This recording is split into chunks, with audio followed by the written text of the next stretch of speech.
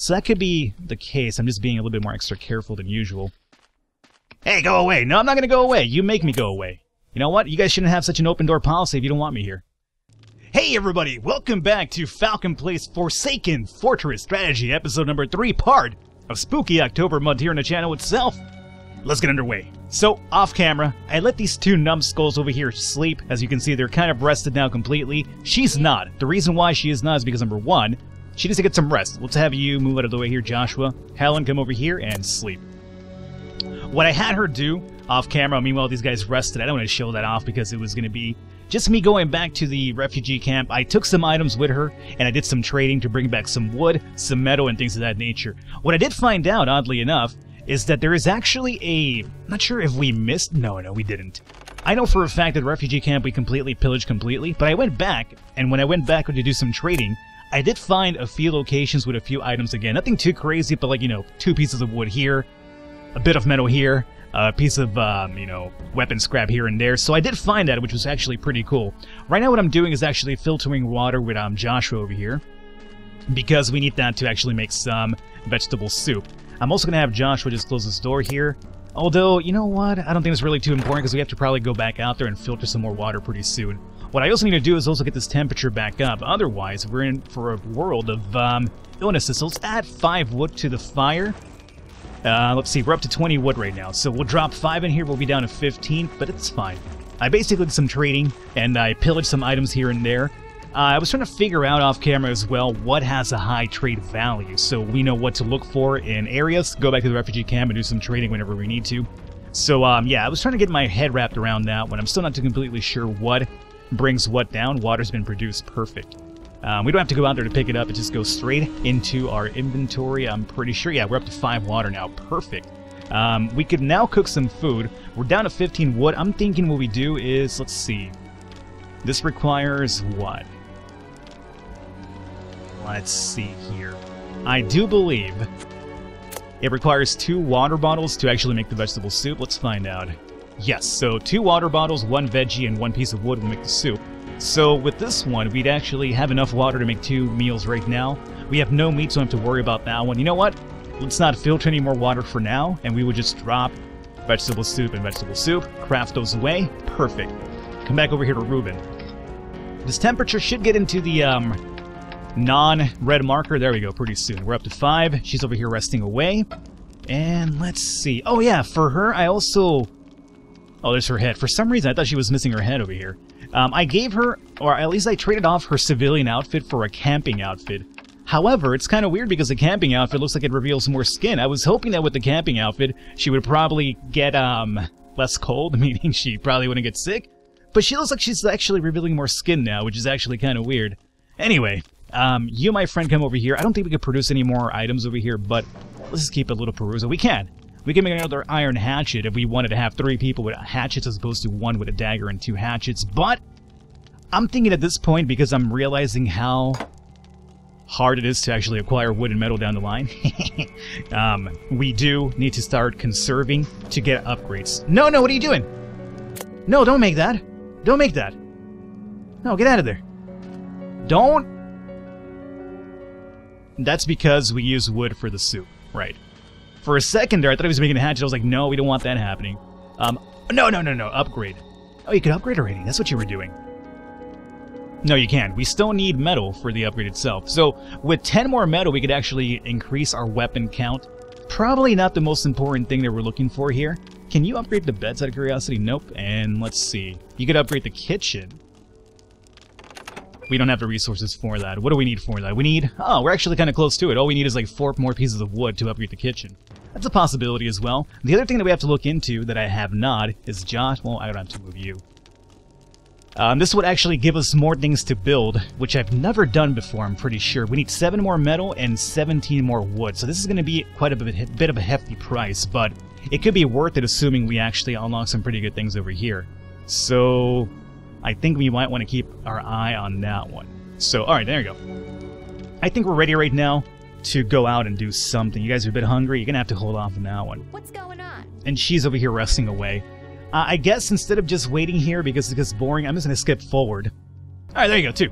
This is the reason why I really want a fast-forward feature. Alright, there you go. So, I think we're actually all ready to go out here at nighttime. Again, night, cold, not too good, but I really hate skipping time because our hunger is going down constantly, and as we all know, we only have 2 meals right now waiting for us. We have 3 people, so that could be difficult.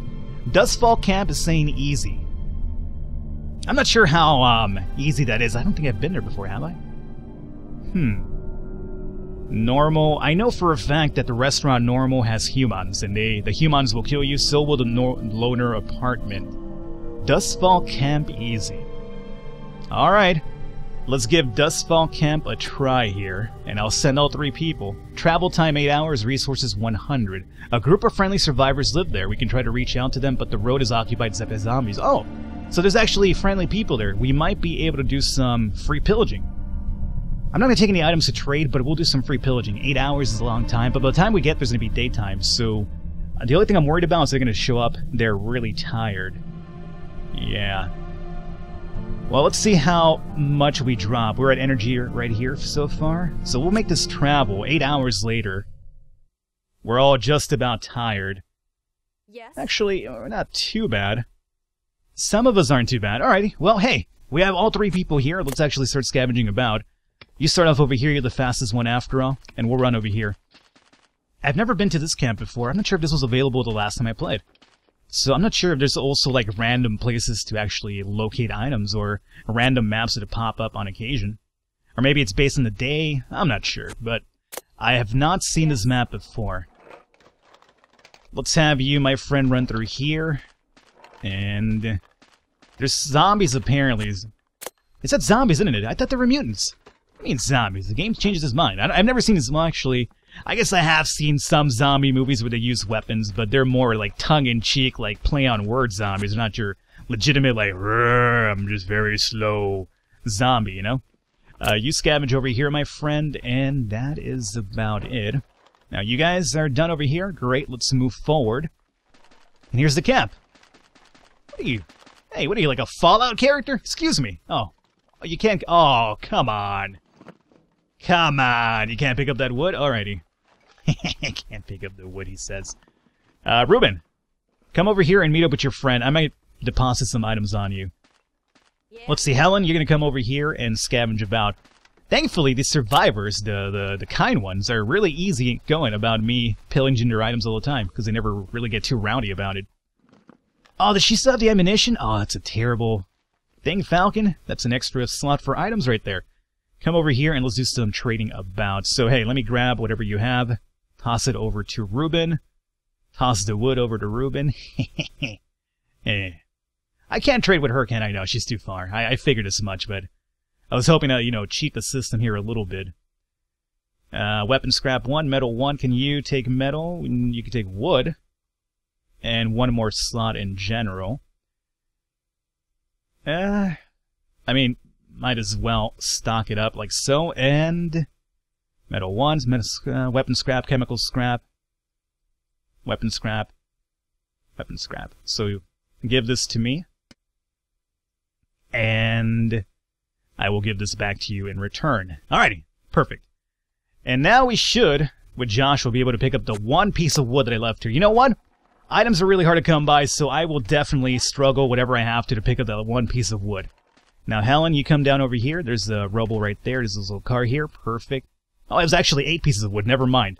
I'm no longer complaining about my, I guess, tight grip on items here, because 8 pieces of wood is actually really ideal. Let's swap over to these guys and bring them into the mix of things over here. Run all the way over here. I guess we could probably have them start going to the camp now, too. Yeah, let's do that. And you know what, since I have like 10 bullets, I don't see myself acquiring guns anytime soon. I might want to like trade some of those away with these survivors here, possibly. Look, we're up to 11 now. We just might want to do that. Obviously, guns are really powerful in this game.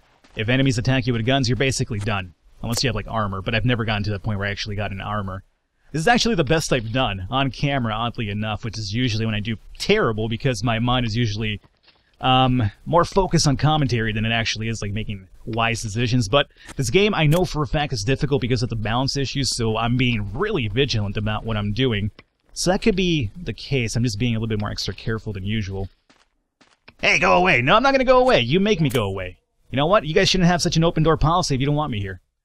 Let's see. So she's already completely stocked up. We have 3 metal here left over and 1 piece of wood. Alright. Ruben, can I see your inventory here really quickly? You can't do much for me as well. We have so much wood. Like, I want to go back to camp now and just deposit and come back one more time. Excuse me, Joshua. Can you please scavenge over here, my friend? No, you don't want to? He just doesn't want to. Is this like their supplies or what? No, it's Helen coming over here. Oh, I guess she was... No, but Helen can't even carry items anymore. Well, luckily Josh was nearby, so we'll just do a little handoff if we can. Ooh, some good stuff in here, too. Chemical scrap she can pick up. Ammo, definitely. No more clothing. Let's see. Well, he's got a room, so boom. No more metal, unfortunately. Yes. Can you pick up 1 piece of metal? Nope. Clothing? Yeah? Nope. I think Ruben has clothing. Metal, and...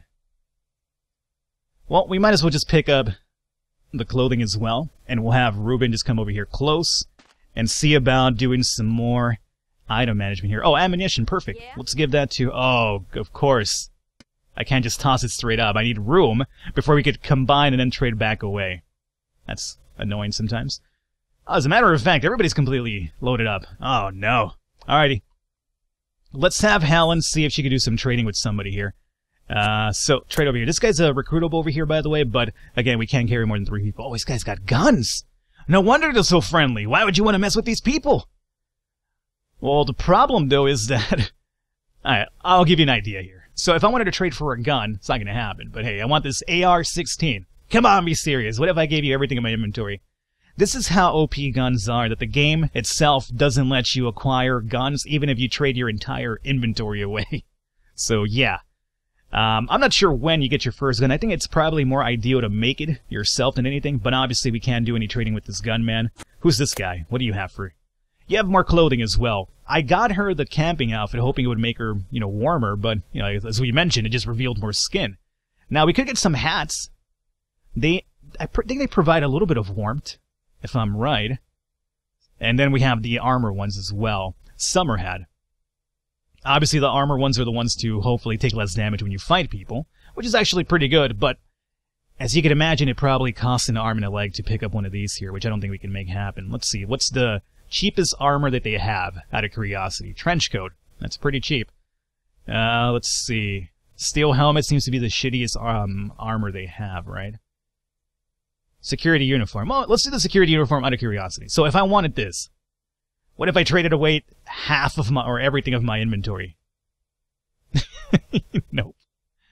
Come on, be serious. Again, I'm not entirely sure. I really wish there was an option to give you an idea how to gauge the trading, but it's just all by eye, and I'm obviously not good that way. So I'd prefer a little bit of indication how to work this out. Alrighty, let's get on out of here. We came, we conquered, we stole, and we decided to renege on our trading, but that's okay. At least we got a bunch of items. We could go back home now.